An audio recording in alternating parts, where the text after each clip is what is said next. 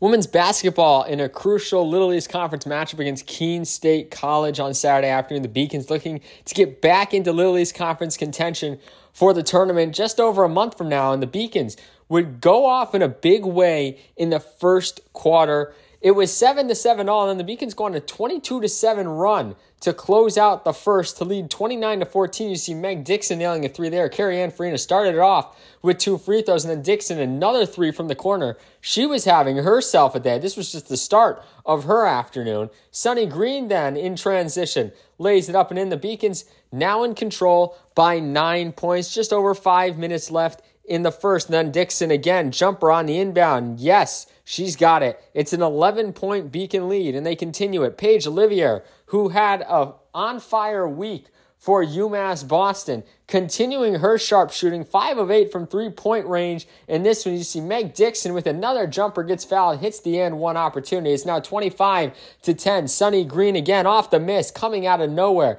The Beacons dominating in all facets of the game to start this one off, and then Tatiana Fevry gets the steal. Keene State turnover leads to a bucket on the other end. The Beacons leading big after one. And then Paige Ollivierre, one of her 5 threes, again, nothing but net. The Beacons in control by 23. But a 13-0 Owls run to close out the first half would bring that Beacon lead down to 10 going to the halftime, and then the Beacons back up 10.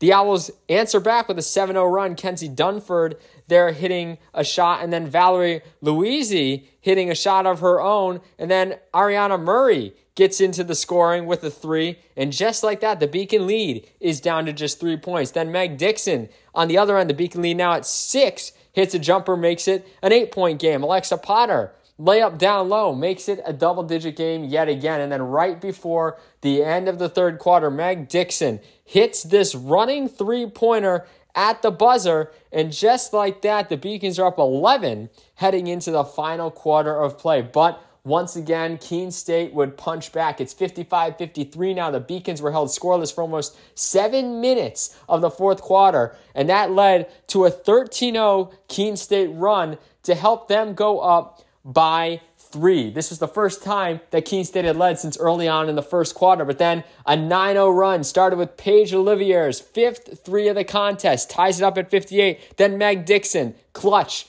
nails it, and the Beacons back in front by 3. Then Alexa Potter is going to get this nice pass from up top. Carrie-Ann Farina feeds it to her, and just like that, the Beacons are going to end up winning this one 66-61, winning their second Little East Conference game of the season, moving to 9-8 on the year. Meg Dixon, another double-double, 24 points, 11 rebounds on the day, 8 of 15 shooting, 4 of 8 from three-point land. The Beacons head on the road to face University of Southern Maine on Wednesday night at 5:30 p.m.